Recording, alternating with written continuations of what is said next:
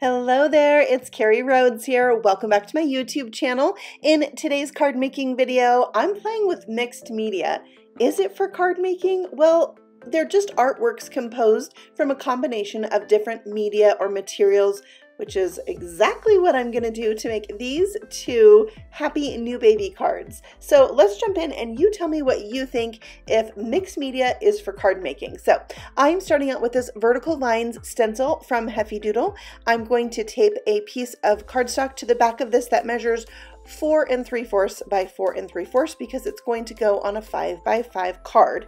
So once that's taped in place, I am going to stencil this the easiest way, I think, which is with some Distress Oxide sprays. So I would consider this a mixed media type of material. It's a spray. Like card making, you normally think of stamps, ink, and paper. So this is a form of ink, but it's like a little different, right? So I did the top half with mustard seed, or the top third, and then I'm going to kind of mask that off with a dry baby wipe and bring in some Saltwater Taffy for the middle. Loving that new color. And then I'll lightly cover that and do the bottom with worn lipstick.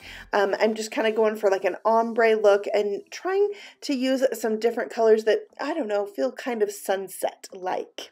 So there we have it. Now there's ink that builds up on the stencil. There's not as much on this one because I did use that baby wipe, but it is a great idea to take a second piece of cardstock and pick up that ink. This one doesn't have too much going on, but it's still usable for something, I think. So here we have our background that we're going to use on our first card. And for my sentiment, I am using this Happy New Baby Jumbo die cut. I have die cut it from a gel press print. Now for card number 2, I am going to show you the gel press print making process. This one I die cut from a print I already had on hand because I have a ton of them. So I glued that down to its shadow die cut, which I cut from white cardstock, and I'm popping that up in the center of my background panel. Okay, we're moving on to the stamping. I am using this 2x2 stamp set from Heffy Doodle. It's 2 by 2, like two animals going together like on an arc. There is an arc die set they have you can pair with this stamp set, which can also be made into a barn. It's the coolest set. So I'm going to stamp these on some alcohol-friendly cardstock with some black ink, and then we're going to do some Copic coloring, which is a different kind of ink, right? It's alcohol ink, so you're going to get a lot different look than you would with Oxide ink. And so it's a different medium that we're using. All right, so I'm using some Y markers here, and at first I thought I would keep this giraffe like really light in color. I kind of was wanting it to match a certain giraffe that I have. My very first stuffed animal ever was a giraffe. This giraffe winds up, plays music, and its neck moves around, or at least it used to. It was my very first stuffed animal, so, you know, it's getting up there in years. We won't say how many years because then we're going to talk about how many years I am. And it's getting up there. So I've decided to go ahead and color this a little bit darker to better match like the background of my card. And I just felt like he was wanting to be golden today. So that's what my giraffe is. I'm doing very simple Copic coloring, especially on the browns here. I'm using some E27 and E25. And then on the mane or the hair, I'm using E23, I believe. So I just like to color simple. That's what makes me happy. If you are really into all of the blending and shading and shadowing and highlighting, you should do that. But this is what makes me happy, so that's what I do. Next, I am adding some white highlights with my Jelly Roll pen and cleaned up a little bit of the marker that I got outside the lines, and now he is ready to go. I'm going to color the leaves with the same yellow markers, and then for my bird that I decided to add at the last minute, I brought in some R markers, so R22 for my darkest, R21 for my midtone, and R02, which kind of takes these colors to a corally level. I thought it went really well with the Saltwater Taffy, so that's what I decided to do for my bird and added a little bit of the yellow to that as well. And now it's time to die cut out all of the things. If you have not seen this mini baby adorable die cut machine before, I have to show it to you. It sits right on my desk and I can bring it onto my glass mat to use it. It's so tiny, and yet it has big enough plates I can die cut out almost anything except, you know, the really large ones, but it's just there and it doesn't take up so much room that I can't have it out when all the crafty things like completely take over my desk. I can still use it. I love that. All right, so now I am adding my die cuts, popping them up with some foam squares, and they overlap the sentiment a little bit, which I think is really fun. And then I have my leaves that I'm going to add to the corners just to kind of draw your eye into the center, give it a little bit more of that like safari feel that I want when I think of giraffes. I just love them. They're my favorite animal. I have even got to feed one in real life, so I love them. I had to make a card like this with a baby giraffe on it. I also got my daughters giraffes as their first stuffed animal when they were born, so it's kind of special to me. Now I am adding some hearts here. These are from the Trinity stamp shop, and they have a little bit of translucency to them, and I love them so much I put 3 more in the other corner, but you can see they're kind of picking up the colors that are behind them, and I love it. Okay, let's move on to card number 2. Again, I'm using Distress Oxide spray to spray on my stencil that was Mowed Lawn, I believe, or no, I think it was Rustic Wilderness actually. And then I have some Distress Oxide mica spray. So I have the two together, which is going to give me a little bit of shimmer on there. Now this stencil had a lot more ink on it because I didn't use any baby wipe or anything like that for masking. So I'm going to press this down onto a second sheet of paper, and that is going to give me a really good background that I am going to use on this next card. So there you can see the difference between the two, both very usable for anything you want to make. So now I'm going to trim this down again so it is 4 3/4 by 4 3/4. And I thought I would just show you this in case you're kind of new to paper cutting or paper crafting. You want to see like how the tools work and all of that. So that is the background I'm using. And I thought also I would show you a part of my collection of backgrounds. Some of these are watercolor, ink smooshing, gel press, even like hot foiling, but I have so much. I have another basket that's bigger, like it has 8.5 by 11 sheets in it. So I decided I'm going to go ahead and make a gel press print because I wanted something specific for card number 2 that I didn't really have in my stash. So I am using gray and black acrylic paint. This is a heavy body paint. You can see I just put a few dots there on my little gel press, and I'm brayering that to mix it up and spread it around on my gel press. And I need a little piece of cardstock here to clean off my brayer, so that I don't waste that paint over there. I'm going to use that. And then I'm bringing in this bag that had lemons in it. Once upon a time. And I'm using that to create texture. So I'm going to press down with a piece of cardstock and pick up any paint that's going to come through there. Now that one was okay, but I like to make a lot of backgrounds here.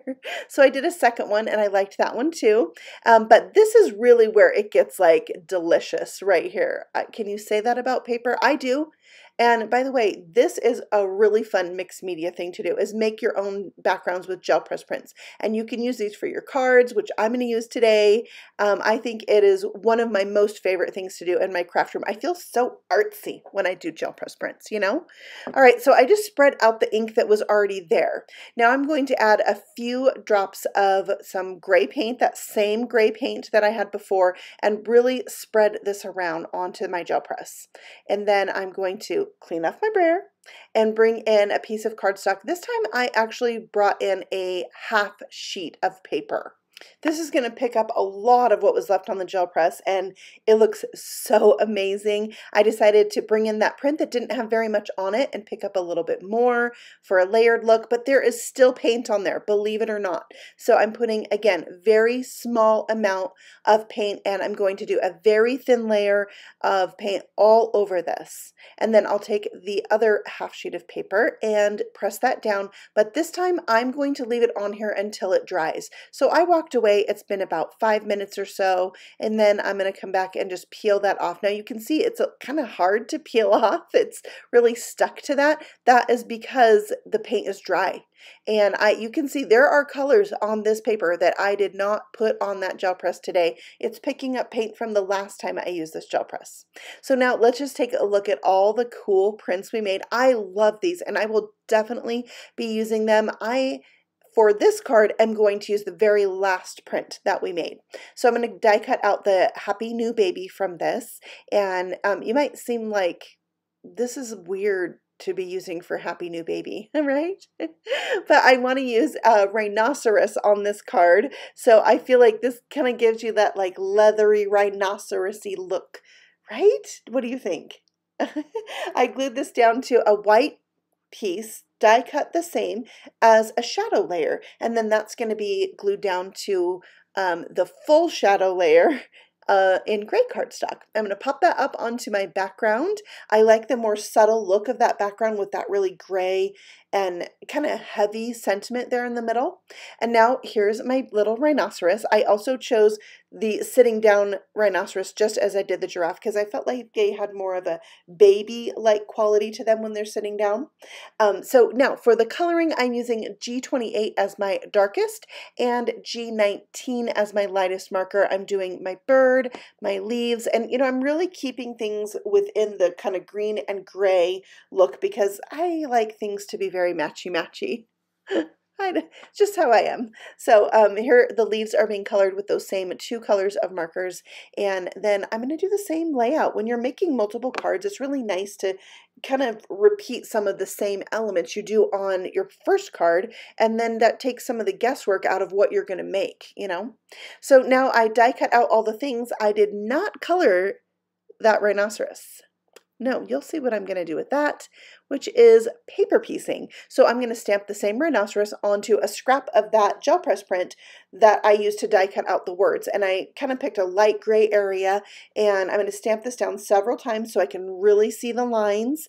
And once that's dry, I am going to die cut, or no, fussy cut, fussy cut this out. Now when I'm cutting right on those lines, I really cut slow. So I sped this cutting up after this point like 800% because I really just take my time, and then I am not, you know, going to be sad that I messed up. So now we can glue this over the top, and you can see I did not cut out the horns. I cut them away because I want the horns to stay white. So look how cute he turned out. I'm loving it. I'm bringing in my white Jelly Roll pen to color his toenails so they're white. And then I will also add some white highlights to this little guy. I think it's really such a cute little critter. Like, I don't have any other hippopotamus stamps, I'm pretty sure. That's really just cute. Okay, for another element of mixed media, I'm bringing in some glaze and I'm coating all the letters in this happy new baby, and it's really going to, you know, help it to be shiny, and it's going to kind of intensify the paint that's under there, and that's going to give it a little bit of contrast between the rhinoceros and the letters. So I went ahead and did this, but you know, my card's not done and I have all this wet glaze on there, which I usually do the glaze as a very last thing, but I got too excited, so I went for it. So now I just have to be careful, right? Let's see if I can do that or not. So I'm adding on my bird, my rhinoceros. I glued down those leaves, and now I'm gluing this down to my 5x5 card. So far, so good. Now let's add some hearts, right? Just like we did on card number 1, and it's going pretty good. I am being careful. I'm so proud of myself until now. Listen in while I make this card. I dropped it in the glaze. Oh my word.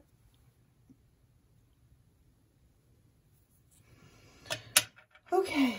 Ooh. Ah!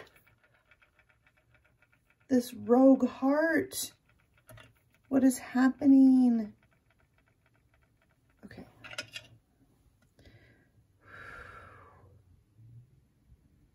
The stresses of card making.